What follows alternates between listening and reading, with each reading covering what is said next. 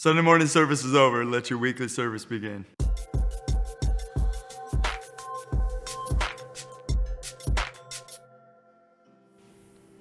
As we finish our series on big butts of the Bible, I want to ask you a few questions.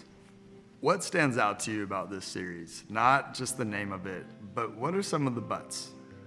But God's love, but God's kingdom, but God's strategy. What is it? And then here's another question off of that. What are you going to do about what stands out to you? Is it giving you encouragement, challenge? Is it just blah, I heard the same thing? It's all about humility. Well, let me finish with this one.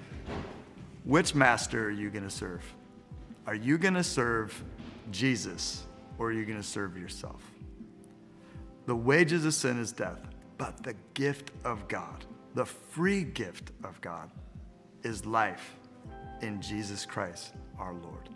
So, if that's true, and that's the reality of who it is that leads your life, by yourself you get death, in Jesus you get life, which master will you serve?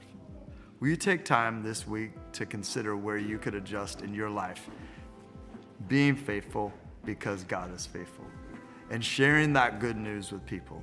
We're heading into a series next week and for the next 6 weeks about fruit of God and the fruit of the Spirit.